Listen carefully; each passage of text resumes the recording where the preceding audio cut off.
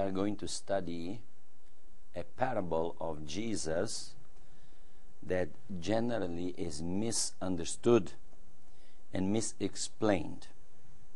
And that is the parable of the wheat and tares. Let us open our Bibles in the Gospel of Matthew, chapter 13, and we read from verse 24 to verse 30. Another parable put he forth unto them, saying, The kingdom of heaven is likened unto a man which sowed good seed in his field.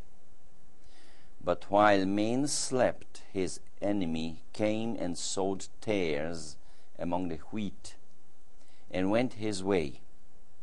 But when the blade was sprung up, and brought forth fruit, then appeared the tares also. So the servants of the householder came, and said unto him, Sir, didst not thou sow good seed in thy field? From whence then hath it tares? He said unto them, An enemy has done this. The servant said unto him, Wilt thou then that we go and gather them up? But he said, Nay, lest while ye gather up the tares, ye root up also the wheat with them. Let both grow together until the harvest, and in the time of harvest I will say to the reapers, Gather ye together first the tares, and bind them in bundles to burn them, but gather the wheat into my barn. Jesus spoke this parable to the disciples,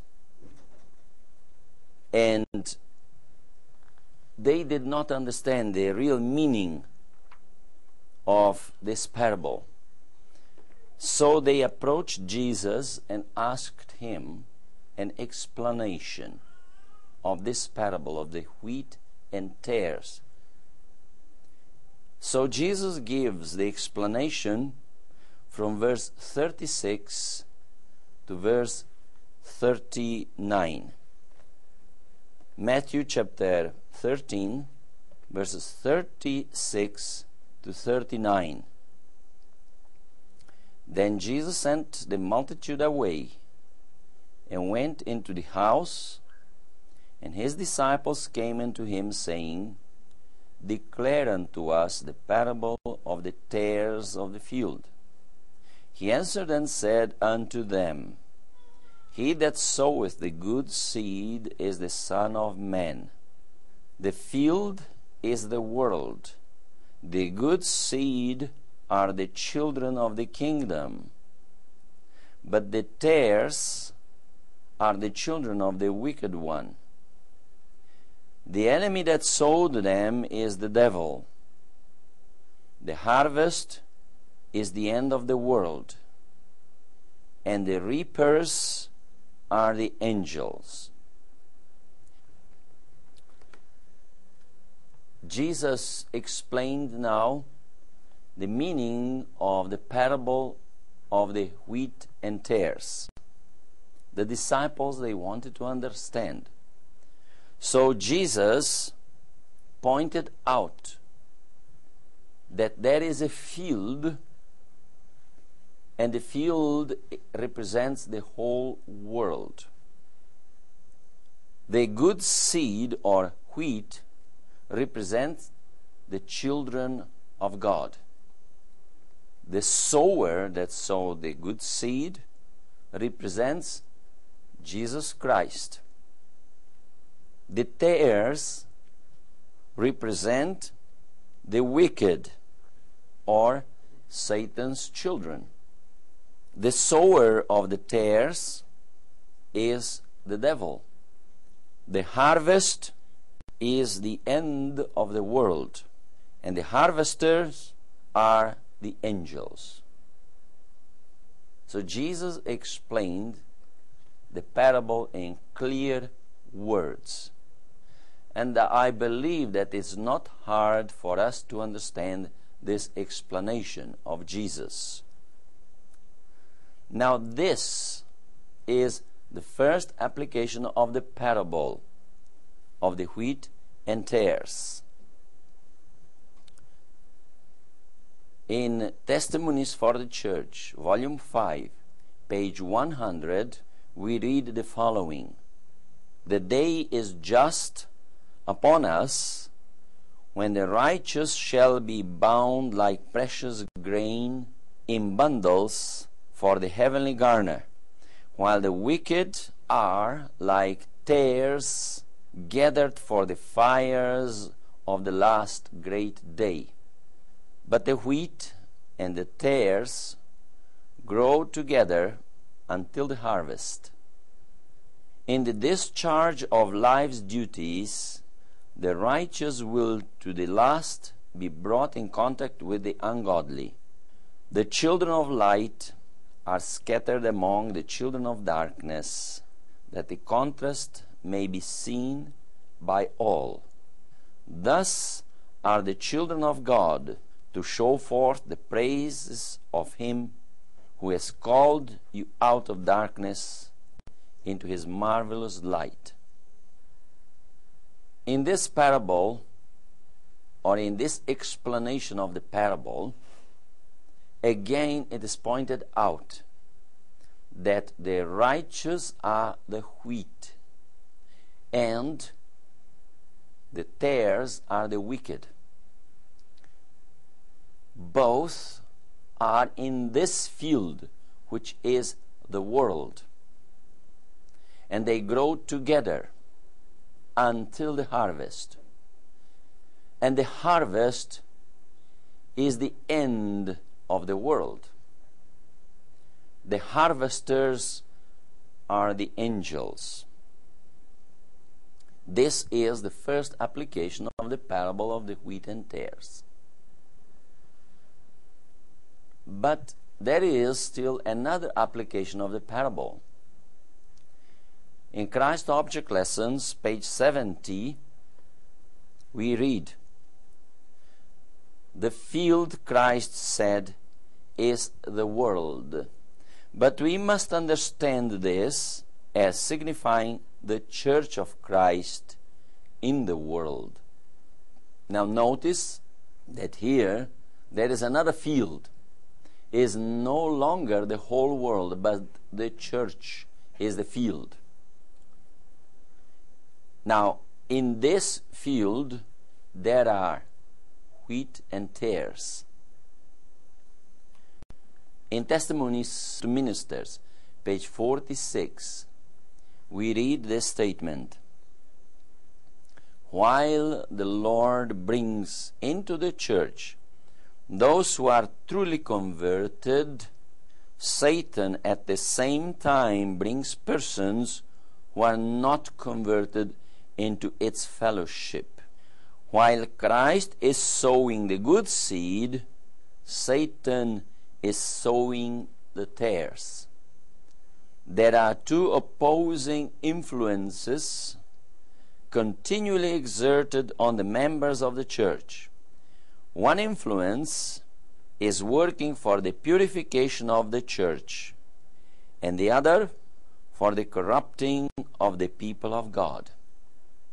Again, we find here the sower of the good seed is Jesus Christ.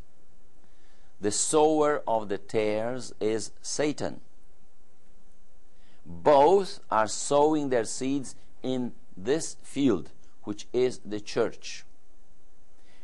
And Christ brings into the church truly converted souls. Satan brings into the church those that are not converted. And the spirit of prophecy compares the converted ones to the wheat, and the unconverted ones to the tares. And on page 71 and 72 of Christ Object Lessons, we read this: "The good seed represents those who are born of the Word of God, the truth. The tares represent a class who are the fruit or embodiment of error, of false principles. The enemy that sowed them is the devil. Neither God nor his angels ever sowed a seed that would produce a tare. The tares are always sown by Satan, the enemy of God and men. Again here, the wheat are compared to people that are born of the Word of God. And the tares represent a class who are the fruit or embodiment of error or false principles.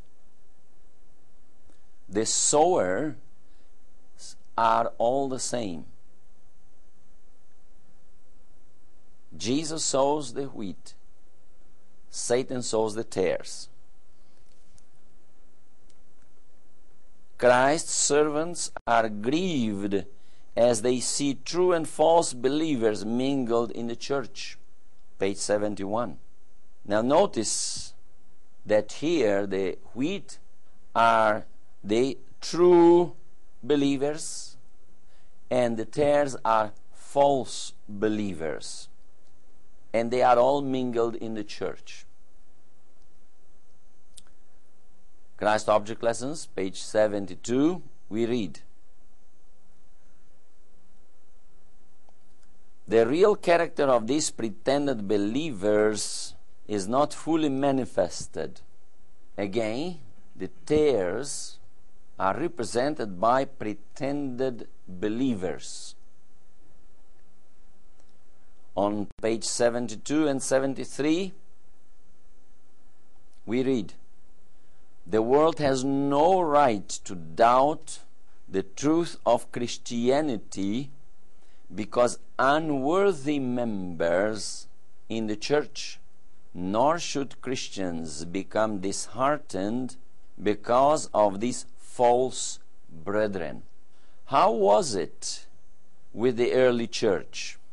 Ananias and Sapphira joined themselves to the disciples. Simon Magus was baptized. Demas, who forsook Paul, had been counted a believer. Judas Iscariot was numbered with the apostles. Notice carefully that the tares here are compared to unworthy members. And these unworthy members existed in the church from the very beginning. Some names are mentioned here that were considered as tares. Ananias and Sapphira, Simon Magus, Demas, and Judas Iscariot. They were all considered tares. On page 73 we read,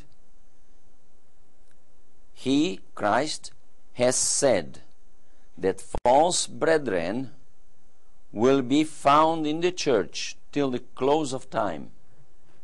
Notice that again the tares here are the false brethren, and they will be mingled in the church till the close of time. Again on page 71 and 72 we read, Christ has plainly taught that those who persist in open sin must be separated from the church, but he has not committed to us the work of judging character and motives. He knows our nature too well to entrust this work to us. Should we try to uproot from the church those whom we suppose to be spurious Christians, we should be sure to make mistakes. Here, the Spirit of prophecy makes it very clear that those that persist in open sin must be separated from the church. However, characters and motives are not entrusted to us to judge. We cannot judge character and motives. On page 72, we read, "Man judges from appearance, but God judges the heart. The tares and the wheat are to grow together until the harvest. And the harvest is the end of probationary time." In this second application of the parable of the wheat and tares, things are changed. The wheat represents converted souls in the church, souls that are born of the Word of God, souls that are considered as true believers. The sower of this good seed is Jesus Christ. The field is the church.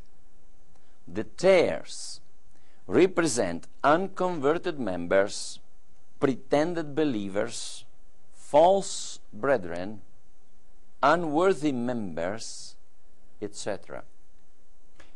The sower of the tares represents Satan, and the harvest is the end of probationary time. We notice carefully here that if the field is the church, the harvest is not the end of the world, but the harvest, the last chance for rooting out the tares, is the end of probationary time. It's interesting that in the church there may be sins which are not known. And these sins that are not known, they are tares. In Testimonies to Ministers, page 428, we read, "There is much we will never know, but that which is revealed makes the church responsible and guilty unless they show a determined effort to eradicate the evil. Cleanse the camp, for there is an accursed thing in it." To eradicate or to root out means the same thing. When is it that we have to root out from this field the tares? Should we leave the tares in the church until Jesus comes? No. If the field is the church, the harvest must be done when the fruit ripens. As we have read on page 71, when a member is committing open sin, he has to be separated from the church, rooted out, when the fruit is ripened. But there are many things which we will never know. Tares will grow, but we do not know that they are tares. Only God knows. But that which is revealed, that which is known, if the church continues tolerating sin, then the church becomes not only responsible but also guilty. unless they show a determined effort to eradicate the evil. And the last chance to eradicate evil from this field, the church, is the end of probationary time. Interestingly, today there is a harvest going on. In early writings, page 88 and 89, we read, "A train of cars was shown me going with the speed of lightning. The angel bade me look carefully. I fixed my eyes upon the train. It seemed that the whole world was on board, that there could not one be left. Said the angel, they are binding in bundles ready to burn." Notice that there is a harvest going on among the wicked. They are bound together in bundles to be burned. In the next paragraph we read, "I asked the angel if there were none left. He bade me look in an opposite direction, and I saw a little company traveling a narrow pathway. All seemed to be firmly united, bound together by the truth in bundles or companies. Said the angel, the third angel is binding or sealing them in bundles for the heavenly garner." A harvest is going on among the wicked and also among the righteous. In ancient times, when they harvested the wheat or rice or any cereal, they bound them together in bundles and they heaped up in the field and left it there for a while until the day that that wheat was threshed and then taken to the garner. The same way in this world, the wicked are bound together in bundles, but they are still in the field, in the world. And the righteous are also harvested, they are bound together, and they are left also in this field, in this world, until the day when the master will come to take the wheat to his garner.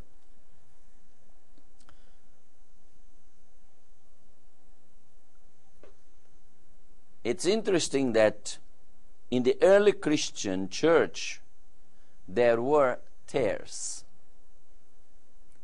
And the spirit of prophecy says that Christians should not be disheartened because they see tares in the church.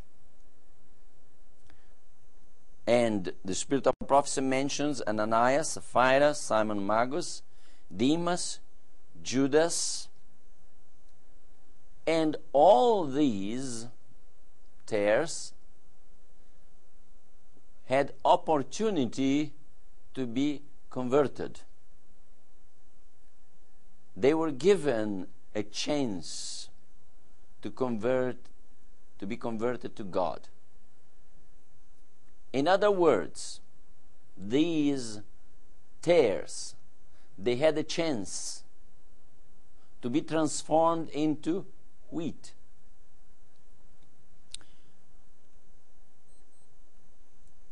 On page 75, Christ Object Lessons, we read, "The Savior does not point forward to a time when all the tares become wheat. Some unconverted people may be converted. But Jesus pointed out that not all wicked will be converted. On page 122 of Christ Object Lessons, page 122 and 123, speaking about the parable of the net, it says, "The casting of the net is the preaching of the gospel. This gathers both good and evil into the church. When the mission of the gospel is completed, the judgment will accomplish the work of separation." On page 123, both the parable of the tares and that of the net plainly teach that there is no time when all the wicked will turn to God. The wheat and the tares grow together until the harvest. The good and the bad fish are together drawn ashore for a final separation. Again, these parables teach that there is to be no probation after the judgment.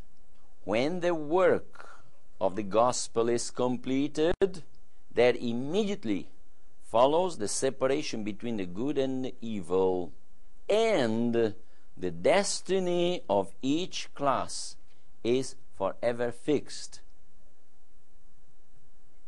The good and evil,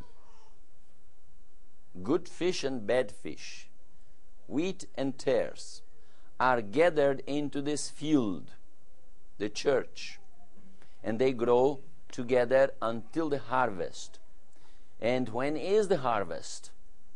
When will be the separation?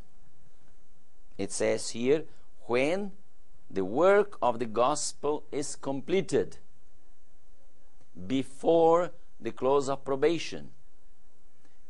And when that separation takes place, the destiny of each class, of the wheat and of the tares, good fish and bad fish, false brethren and true brethren, their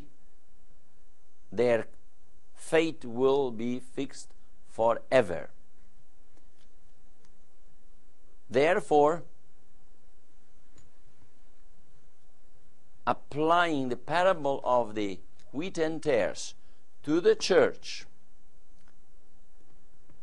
as being the field, and the harvest in the church being the end of the world, is not a correct explanation. The field being the world, the end of the world is the harvest. But if the church is a field, the harvest must be done when the fruit ripens,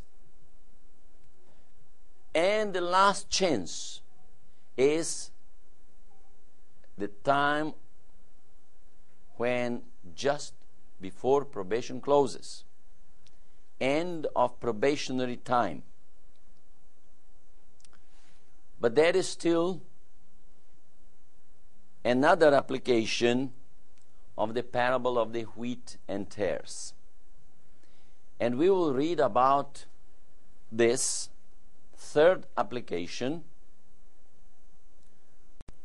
in Testimonies for the Church, Volume 3, page 113. And notice carefully how the Spirit of Prophecy puts here another field.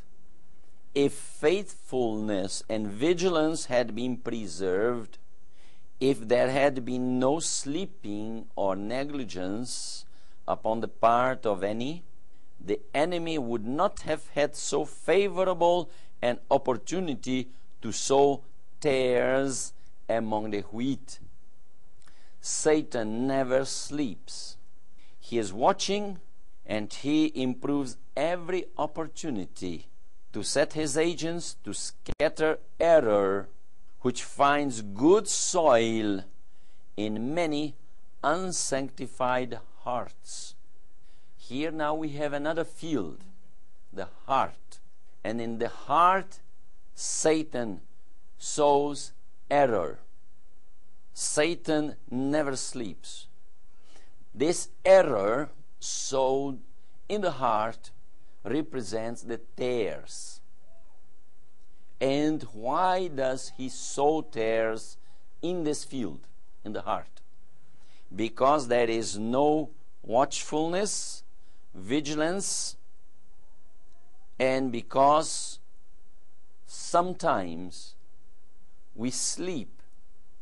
And while man sleeps, the enemy sows the tares. In Christ Object Lessons, pages 37 and 38, we read this: "The sower soweth the word." Christ came to sow the world with truth. Ever since the fall of man, Satan has been sowing the seeds of error. Ever since the fall of man, Christ had been the revealer of truth to the world. By him, the incorruptible seed, the Word of God, which liveth and abideth forever, is communicated to men. In this field, which is the heart, the seed is sown.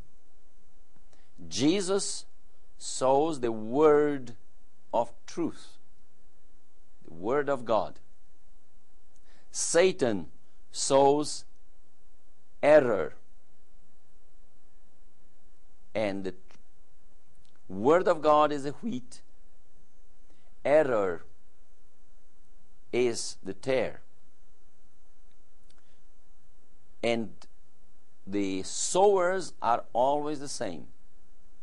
Christ sowing the wheat, Satan sowing the tares. In Christ Object Lessons, page 44, we read, "The seed sown by the wayside represents the Word of God as it falls upon the heart of an inattentive hearer."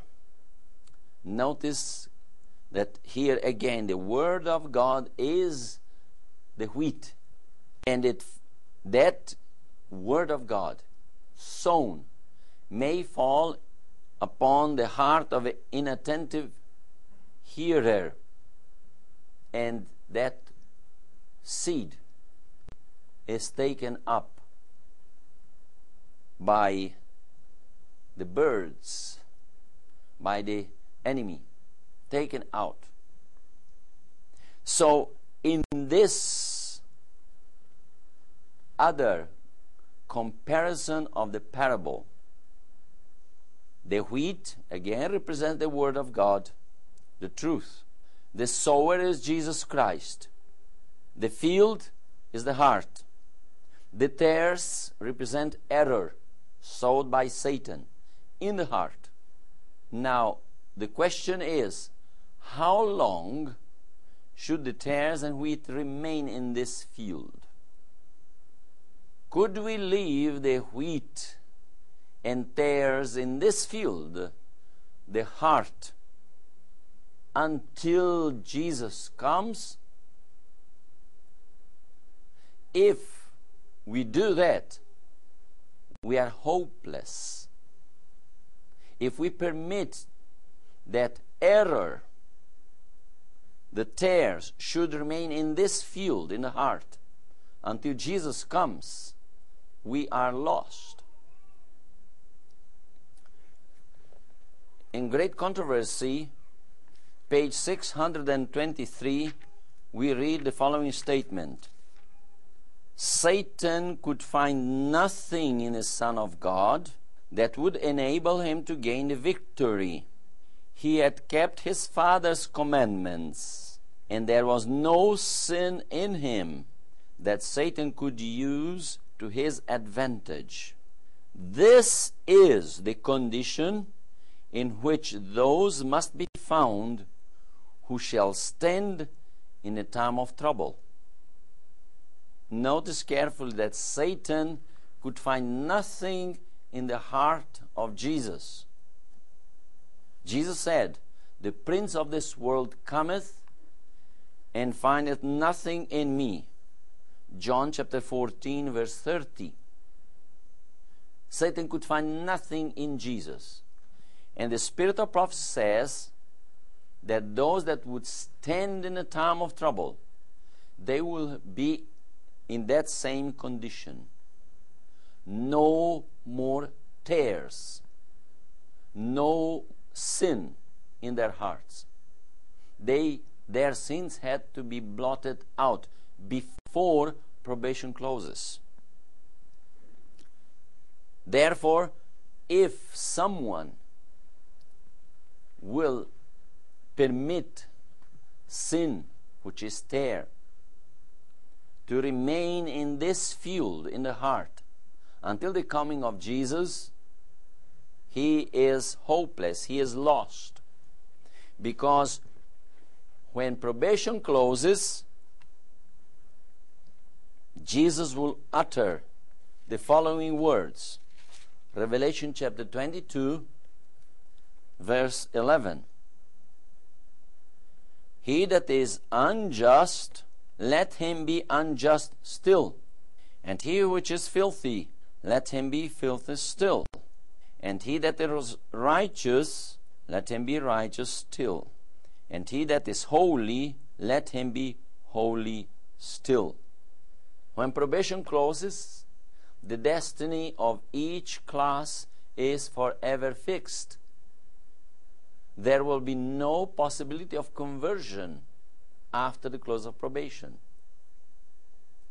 Therefore, every evil should be taken out from the heart before the close of probation.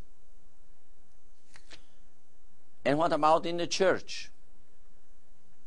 Also in the church, the tares must be rooted out from the church before the close of probation, because the harvest of the field, which is the church, is the end of probationary time.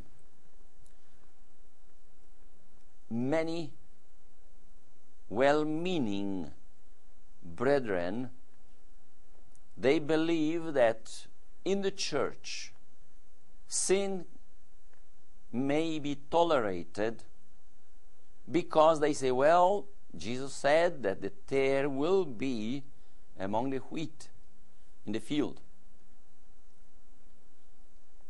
It's true. But when we deal with sin and sinners in the church, we have to be very careful.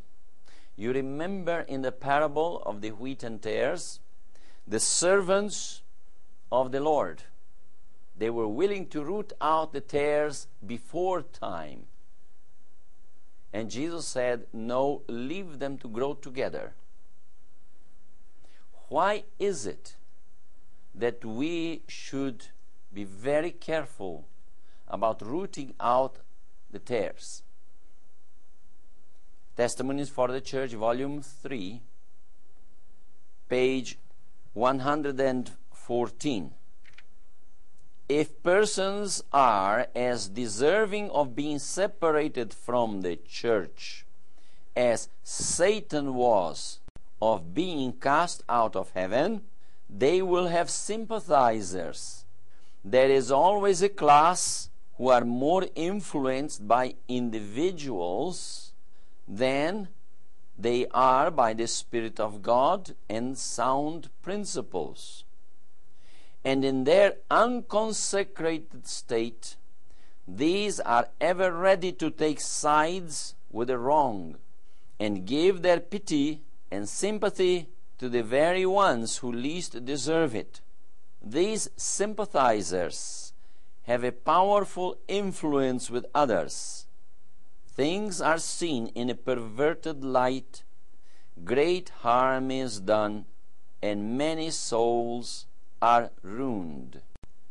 when we suspect that a brother deserves to be separated from the church, but we do not have evidence, we have to be very careful not to root out, because then the wheat may be rooted out also.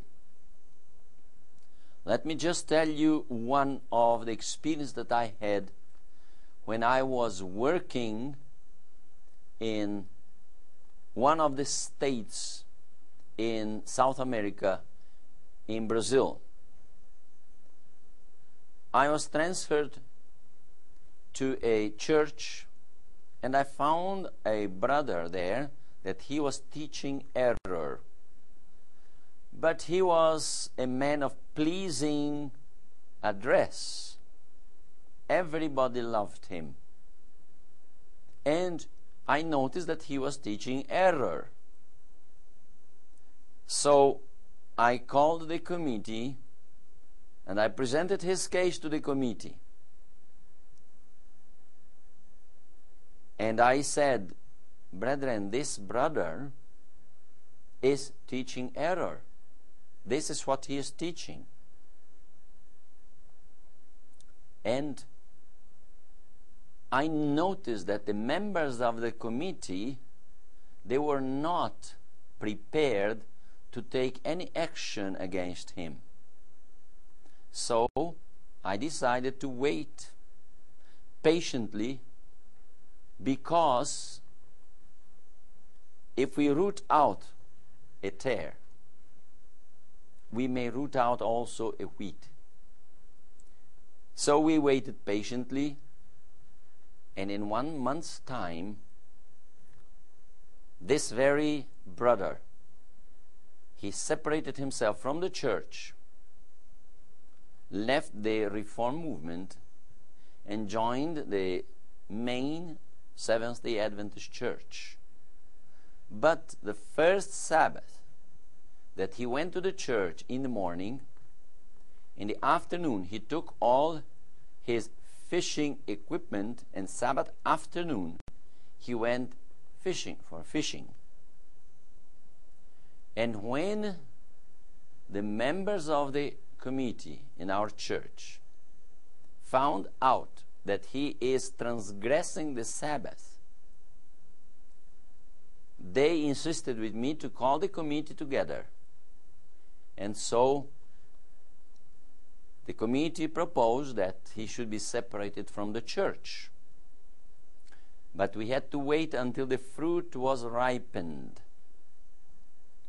And one brother, the treasurer of the church, told me, brother, if you would take any action against this brother at that time when you called the committee together, I would sympathize for him and would take side with him. But now I see that the fruit is ripened, and I am the first to lift up my hand to separate him from the church. So if there are souls that deserve to be separated from the church, we should know that there will be always some who sympathize for persons, not for principles. And therefore we have to be very careful how to deal with sin and sinners in the church. However, we should not tolerate sin. When one persists in open sin, he must be separated from the church. What will happen if an open sinner continues in the church and the leading brethren, they tolerate him and they say, well, he is a tare, let him grow together until the harvest? What will happen? This is what the Spirit of Prophecy says. Testimonies for the Church, Volume 3, 265. He, God, would teach His people that disobedience and sin are exceedingly offensive to him and are not to be lightly regarded. He shows us that when his people are found in sin, they should at once take decided measures to put that sin from them, that his frown may not rest upon them all. But if the sins of the people are passed over by those in responsible positions, his frown will be upon them, and the people of God as a body will be held responsible for those sins. In his dealings with his people in the past, the Lord shows the necessity of purifying the church from wrongs. One sinner may diffuse darkness that will exclude the light of God from the entire congregation. And on page 269, the same book, Testament for the Church, Volume 3, 269, I read, God holds his people as a body, responsible for the sins existing in individuals among them. If the leaders of the church neglect to diligently search out the sins which bring the displeasure of God upon the body, they become responsible for these sins. According to what we have read, can we tolerate open sin in the church and excuse it, saying, oh, that is a tare, must grow together until Jesus comes? If the church tolerates open sinner, the church becomes responsible and guilty before God. Therefore, we have to understand that a parable is a comparison. And Jesus compared the kingdom of heaven to many different things. And the parable we are studying, he compared the kingdom of God to the wheat and tares, the parable of the wheat and tares. And wherever that parable fits, it may be applied. And remember, if the world is the field, then the end of the world is the harvest. But if the church is the field, the harvest is before. The last chance of harvest in the church is end of probationary time. And if the field is the heart, then as soon as the error is manifested, it should be rooted out. Because if it's left there, then we are lost. May God help us all that we may understand the right setting of the parables of the parable of the wheat and tares. Amen. One sat alone beside the highway begging. His eyes were blind, the light he could not see. He clutched his rags and shivered in the shadows. Then Jesus came and bade his darkness flee. When Jesus comes, the tempter's power is broken. When Jesus comes, the tears are wiped away. He takes the glory